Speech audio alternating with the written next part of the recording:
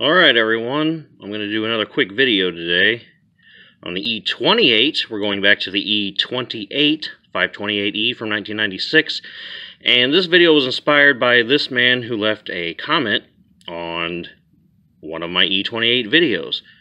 This is for Joel Garcia. Rather than write a response, it would be better, I think, to just do a video. And he says, the heater for my car does not seem to function. I tried looking at the manual and doing some research and found that it is probably the coolant along with another problem, which is that my car overheats. I don't know how to fix it. Any guidance? Well, there's a couple things. I'm going to assume he's talking about another E28, like the one in the videos. And I'm also going to assume, and when he says the heat does not function, that he means the blower is not blowing hot air. I'm going to assume that he does not mean the blower is blowing, but the air coming out never gets hot. Because if that's the case, it could be your heat control, the little damper door, isn't switching from the cold side to the hot, so it's stuck on cold, so you'll always be getting cold air. That could be a problem if that's what he's indeed talking about, if the blower does work on his car. Or if the blower is working and he is not getting hot air to come out, could be the heater core is clogged, so that there's no hot coolant moving through there. But I'm going to assume that that's not his problem. I'm going to assume that he doesn't have sludge in the cooling system, that he didn't throw a stop leak or something in there, that it's been changed regularly, it's clean, it's not clogged. I'm going to assume that's not his problem, because if those are his problems, well then you're going to have to flush the heater core, change the coolant, and check to make sure that little damper door is moving from cold to hot and directing the flow where it needs to be. So if your problem is what I think it is, which is that the blower motor is not turning, not blowing, we're going to go out and address that. I'll show you what's going on with my E28. And as for the overheating, I'll assume that you also have an advantage I don't have, which is that your temp gauge works. So you know that it's overheating, and we're going to go out and let you know what could be going on with that too. So stay tuned. This is for you, Joel Garcia. Okay, so again, we're going to assume that you say it doesn't blow heat, as in no forced air is coming out of these vents. There's two blower motors in this car. The one for the air conditioner is in here. If you pull this thing off, there's a blower motor in there, that's for the air conditioner. You'll know that that's working because if you press the button to turn the AC on, you'll get air. If you turn it off, and it start adjusting just the temperature, like you will put it on hot, and then you turn your speed all the way up, and nothing happens, the blower motor under the hood is bad. So, one easy way to test that, roll it to hot, turn the fan on, nothing happens. Press this button, all of a sudden it starts blowing air, that means this blower motor is good, the one under the hood is bad, and then that's your problem. And that's a pretty straightforward repair. And I'll show you where that is. Alright, so we're under the hood now. Behind this wall is where your heater blower motor is. It's not too bad to get to, really. It's pretty straightforward repair. There's a few little nuts right along here that hold it in. You may have to cut those little zip ties, and you'll be able to pull that thing through. Or fold it down, rather, and then you'll gain access to the motor. Now, before you do all that, do check to make sure that your fuse isn't blown. It'll be the fuse that goes right here. I have it out right now because I originally planned on starting this car. It's this little guy. He is a 8 amp fuse, maybe, I think.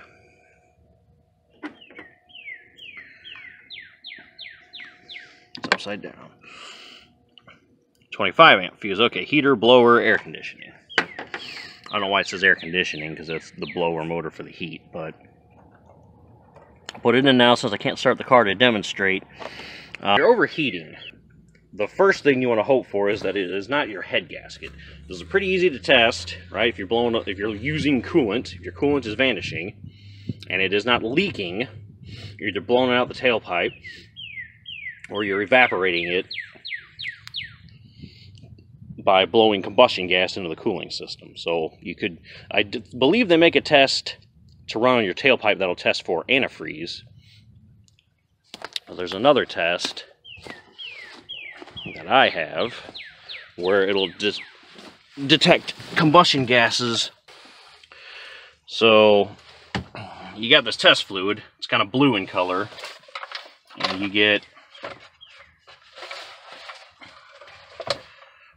this little kit. Now in here is where you fill the test tube. So you'll fill it up to here with that blue liquid, and then you take your little apparatus here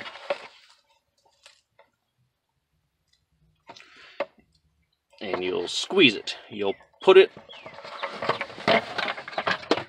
like this. This car, that's where you put it. You'll pull the cap off, you'll put this down in there with the fluid filled up to the level, and you'll start squeezing this little ball, and it's going to suck the air up from the cooling system into this little tester. Now, when it does that, you're going to do that for about 2 minutes, but trust me, if you have a blown head gasket, it is not going to take 2 minutes for the fluid to change color. It'll change color. It'll change to like green or yellow in color. It'll get brighter. That means you have carbon monoxide in the cooling system, you have blown the head gasket. So I got this thing at, either got it on Amazon or eBay. Just a leak block tester or something like that. Combustion gas. Here we go. OEM combustion leak tester. This is what you want. And I don't believe it comes with the test fluid. You have to buy that separately, I think. But you'll need this and the fluid. That'll let you know if you blew on the head gasket. If it is, it's not the end of the world. I did the one, the reason I have this because I replaced the head gasket on my wife's Neon, and that was a way bigger pain in the ass than it would be to replace the head gasket on this car. So in addition to the combustion leak test, you can also pull that off and start the car and look in there and see if there's like a bunch of bubbles coming up. If there's a bunch of bubbles blowing up, it's it's kind of steamy and hot looking. That's your exhaust gas. That's why you're overheating. You blew the head gasket. Exhaust gas, which is hot, is leaking into the cooling system. But maybe you're lucky and that's not the problem. Maybe it's something simple. This is a mechanical fan clutch down there. This fan, the cooling fan, has a clutch. It's not too hard to change, really. All you got to do is just pull this little shroud off. And then there's a special tool you can use to make this easier. If you haven't seen the video, check out my e28 video. I believe it's the first video on the playlist. I replaced the fan clutch on that car. Straightforward. You use the one tool to grab onto those little nuts coming off the end of the pulley. That'll hold the pulley still, and then you use the other tool to rotate in a clockwise direction, because this is reverse threaded. So what you would normally be doing to tighten will loosen the fan. It comes off like that. Pull it off, pull the fan clutch off, replace it with a new one. You can test this with, see, I wish this car was running so I could demonstrate, but I use like an index card or like a birthday card or something that somebody gives you that you probably have stuff somewhere you don't use. Stick that in the fan when it's rotating and see if it slows the fan down. If you can use something flimsy like that, you know, a fairly stiff piece of cardboard to slow or stop the fan, your fan's not blowing enough air, and then that's probably your problem. It could also be the AC fan, the electric fan. That's in here on this side. That's probably not the problem, because you could do with one fan or the other. But when it's hot out, that fan will come on if you turn the air conditioner on. So that's, you have a clogged thermostat, or the thermostat is stuck closed. You could use your temp gun to start checking different temperatures, right? You want to make sure that this side's hot, this side's cool. This side's also going to be hot because it's really the bypass. It's whenever this thermostat's not open, it's just circulating. The coolant is being pumped from the water pump through the head, and it just keep going around and around. So use your temp gun. Harbor Freight sells these hella cheap. buy one if you don't have one. I have to with this car because none of the gauges work. Temp gauge doesn't work. The only way I'll know if this is overheating is if I aim it and then it gives me a temperature. In this case, it's going to be like ridiculously cold out. Check that previous video when it's actually running. You might get an idea what your temperatures are supposed to look like if everything's working. And the only other thing I could think of as to why you're overheating, if it's not a blown head gasket, the thermostat is working, right? You can see that you keep checking the temperature. It's hot, it's hot, it's hot, it's hot. And then all of a sudden it starts dropping in temperature. That means the thermostat just opened. And then this side's going to get warmer, that side's going to get cooler, right? You're going to know that, okay, that works. That's not the problem. So what else could it be? Well, it could be the radiator. Either it's clogged up, or sludged up, or it's just wore out. Maybe you didn't change the coolant, maybe it's corroded in there, maybe it just cannot dissipate heat anymore. It could just be as simple as replacing the radiator. There's also not a complicated job on this, as you can see. It's like in and out. Not a hard job. I mean, as rare as that is, I suppose the only other thing that could happen is maybe the impeller in your water pump is busted. Right, so it's not turning, it's not moving any coolant. I don't think that it happens very often. It's rare, so that would be like the last thing on the list that I would be concerned about. Because if your engine's running, your water pump should be turning because it runs off the timing belt. And then with that leak test, you just put that little dealy whopper in there, fill it with fluid, and then squeeze the apparatus and start sucking the air up. It'll come up through there, and if there's carbon monoxide in your coolant, it'll show in that test. And for the fan, as you can see, it is rotating. I can stick my hand in there, but you get the card, stick it in the blades, and if it slows the fan down at all, the clutch is bad. And it's as simple as a repair as that. Again, the other thing you want to check is make sure your radiator temperatures are, make sure it's actually working, right? So whenever this hose finally heats up, this tank is going to be warm. In this case, it's 52. And then this side will be cooler. In this case, it's probably going to be 20-something. Yeah. So as you can see, this is how you know when your thermostat's closed. Hot on this side, cold on this side. Then this is the bypass going to the water pump. So this temperature should be relatively similar to this temperature.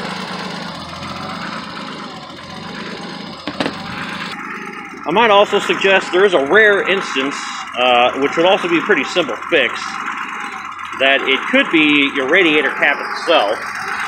And now that we're inside the car, I'll show you what I mean with the air conditioner, right? Works, stops. Turn it to hot, nothing. Press the button, works. That means this blower motor works, the one under the hood doesn't.